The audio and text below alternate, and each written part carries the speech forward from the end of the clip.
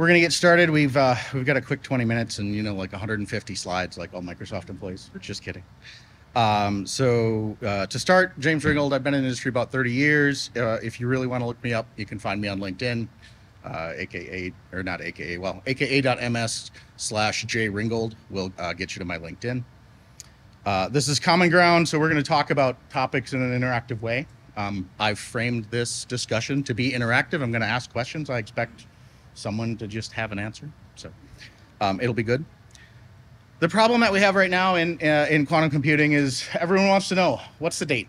When's this going to happen? When's the headline that comes out, right? Attackers are using quantum computing to run Shor's algorithm and break public key cryptography. Anyone have a guess? Anyone wager a thought? Go ahead. 100 years.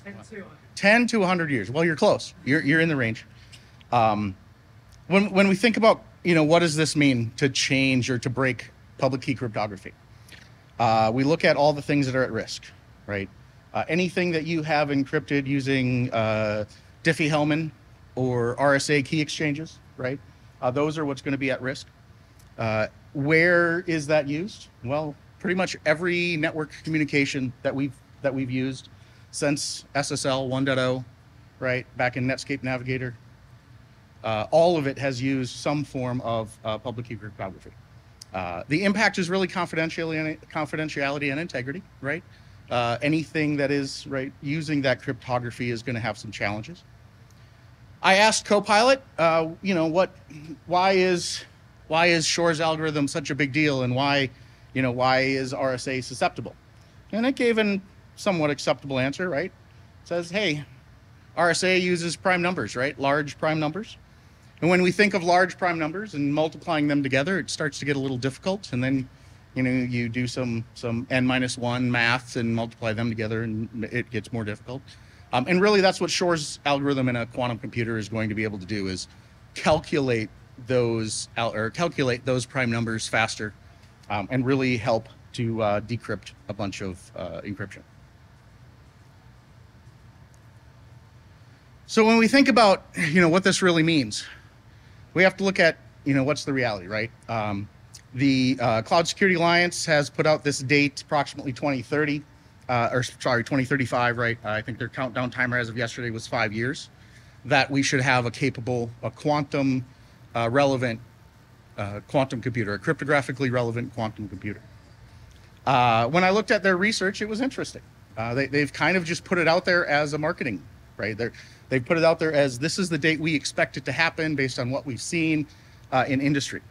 And when we look at, what it really takes to do quantum cryptography and cryptanalysis, we're really needing at this point about 2 million or so stable qubits. Anyone know how many we have today in the largest quantum computer? Not physical qubits.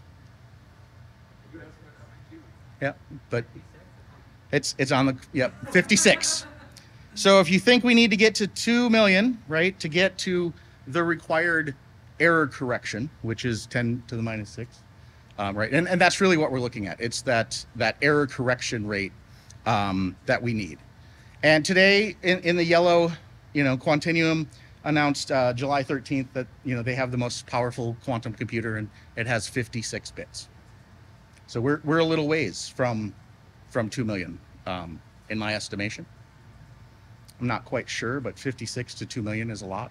That's a big jump. It has to be. So we have to find some exponential capabilities there, which we are doing. There's some companies working on silicon-based quantum computers and things like that. So it's coming. When we look at how many qubits is it going to take to break encryption that we have today, the existing RSA and Diffie-Hellman key exchange algorithms, and when we look at the models that we've run, we're still in the 1 to 10 million qubits, right? It's multiple qubits. It's multiple millions of qubits in order to be able to. And this research here was done by the Microsoft Quantum team, and they've run these simulations multiple times, and they continue to run the simulations. the interesting thing I found is when we look at how long it would take a quantum computer to attack AES, which is the red document or the red triangles here, you'll notice it's exponentially longer, right? I believe the dotted line there reads age of the universe. So we've got a little bit to go before AES seems to be susceptible, but that's right. It's something that we look at again. The yellow line at the bottom, July 13th, 56 qubit system, and we're a little bit. I think that's 0.000056 million for anyone who wanted to look at that. So we've got a little bit of ways to go. The challenge we really have, though, is cryptography is everywhere, right? We spread it like peanut butter on everything. And if you're allergic to peanuts, then, cocoa butter or, something else. But it's everything. It's in IoT, it's in your watch, it's in your phone, it's probably in the thermostat for this room, right? We've embedded this encryption in almost everything, but we're not really good at maintaining it, are we? Like, think of how many systems we have on the planet that are running just TLS, and how many still have, TLS versions that are deprecated. I think the last statistic from Qualys SSL Labs was there's like 7,300 systems on the that they've scanned in May that are susceptible to these vulnerabilities or vulnerabilities that are publicly known. Again, how hard is it going to be to change the root certificate authorities across the planet and to migrate them and replace all the certificates, right? This is the effort that we have to prepare for in the industry. It's not going to be easy, but it's coming. When we think about, the history of SSL and TLS, this is the timeline that we're racing against, right? When we look at how long is it going to take for us to get to 2 to 8 million qubits, it's really more of a timeline of how long is it going to take to replace all of the cryptography. And that's really the racing and why the move to post-quantum cryptography is urgent, because most of us aren't planning that quite yet.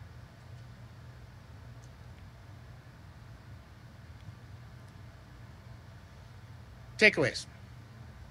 What can you do today to prepare for quantum cryptography? Well, since NIST has not certified FIPS 203, 4, and 5 as of today, there's really not a lot you can do in production. You can leverage those algorithms in a non-production environment. You can certainly look at those candidates, and if you want to implement them in certain ways, you certainly can. We are certainly in a place that we have to prepare for something that we can't do yet. But you can still try, and you can still implement in test and start cutting your teeth in there. Anyone have questions? So the one you came, yeah, go ahead.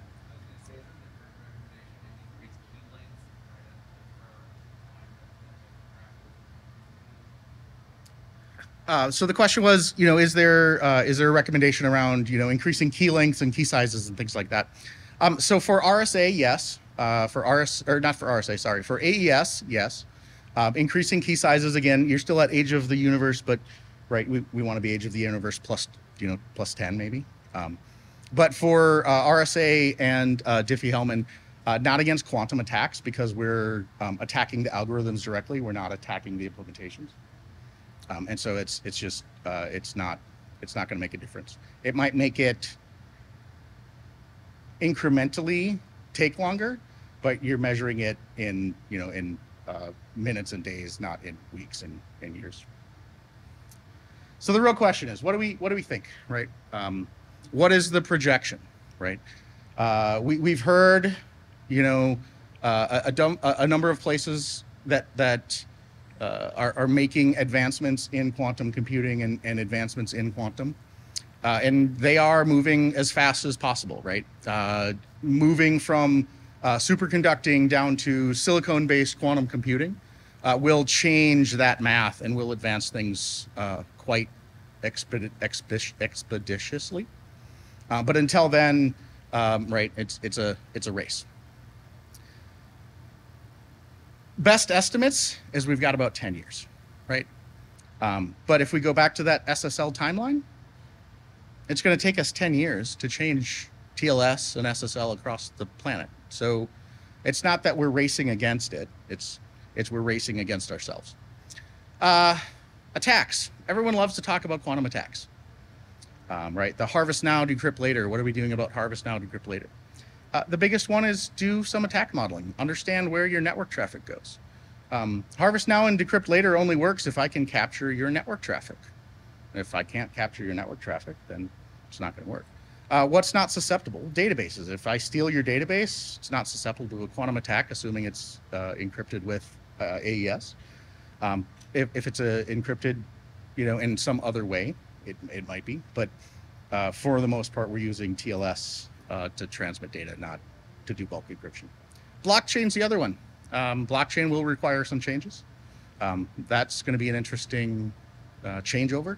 A lot of companies are saying once we sign that first packet, it upgrades the whole chain. We're not quite sure if that's going to work the way we think it will, because if I upgrade that chain, does everyone else have to be upgraded that's in that chain? So it's, again, a timing thing, things that we have to work on. You got a question? So in most of NIST proposals that they base on lattice math, I think it's a mistake to base all your solutions off the same mathematics. What's your feeling on that? So the question was, the NIST base is doing lattice, the three algorithms that are up are lattice-based math, lattice math-based algorithms. Are there, what's my opinion? Well, again, I haven't done the deep cryptanalysis. I haven't done the deep math. So if you think about it, everything we've done in cryptography is based on math, right? Is math the real solution? I'm not sure. There are other things we can do that we're working on in the future that maybe isn't math based. Maybe it's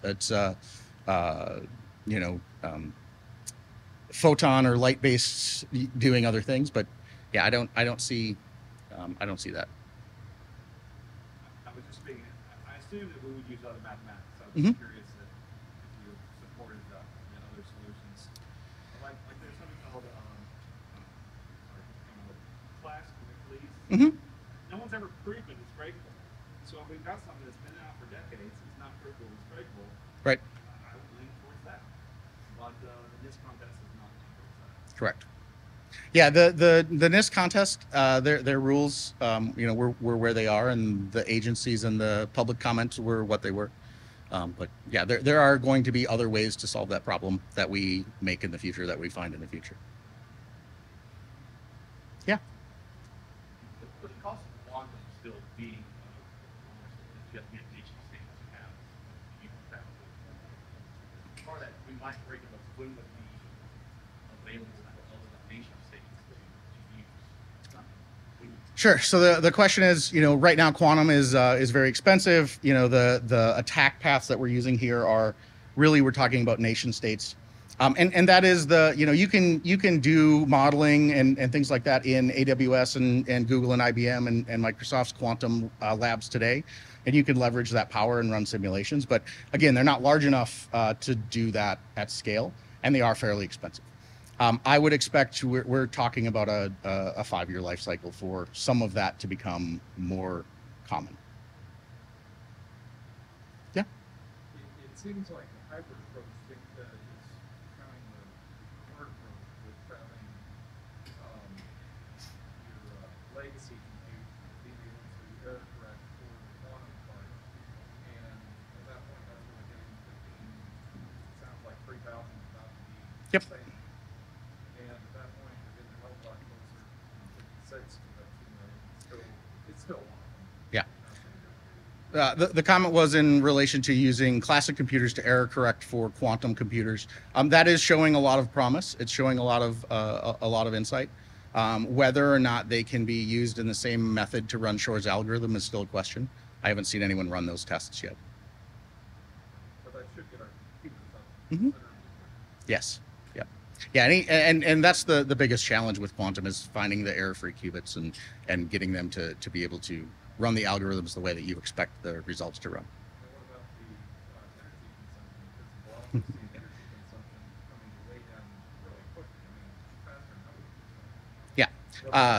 So quantum energy consumption, again, the better we know what these supercomputers can do, and the better we use new materials. Again, silicon-based qubits are going to be a big advancement. The faster we will reach that qubit number. So does that adjust your time? It doesn't adjust mine, but I don't know enough about those advancements to. Yep. Yeah. Mentioned this blockchain. Can you comment on potential exposures of cryptocurrencies like Bitcoin? What kind of attacks we meet that something like Bitcoin and what would it cause? Sure. So the question is, what's the implication to Bitcoin and other, other challenges with blockchain, and it becomes the question of again, if quantum computers are able to calculate those keys, then yes, there will be major implications to blockchain. Again, the race condition is, how fast can we convert the existing blockchain to a new algorithm once those algorithms are available? But is it essentially the same attack as intercepting, bank communication? Think about intercepting authentication of endpoints, or is it something inherent to the blockchain? Yeah. So with a blockchain, the attack vector is going to be being able to calculate the keys for wallets, right? And being able to then add and remove things into that chain based on being, having that certificate or having those access to be able to calculate those keys. So it's really more of I would expect the authentication components to be at more risk there than the data. I mean, blockchain data is it's an open ledger, so there's really no data encryption there at all, right? You're really talking about the transactions and who can authorize those transactions. And the same thing would be for any other authentication that you do that's using certificates, right? Think smart cards or credit card, right? Chip and pin, right? All of those algorithms will potentially need to be evaluated for updates as well, right? Last question. Do you have any tricks for fitting this stuff on like embedded systems, like where you have a few hundred bits? So yeah, embedded systems and older hardware will. So the question was, anything around embedded systems and things that can't take larger key sizes, and that's going to be the challenge, right? The history of our technology and the legacy, the challenge of not being able to upgrade and uplift are going to require us to do things that we aren't prepared to do, right? You're talking about network isolations and things like that, and I mean, if you think about it, protecting that network communication is probably your best bet. All right. Thank you for an interactive session. I hope you enjoyed it. If you have any questions, you can find me on LinkedIn or I'll be walking around.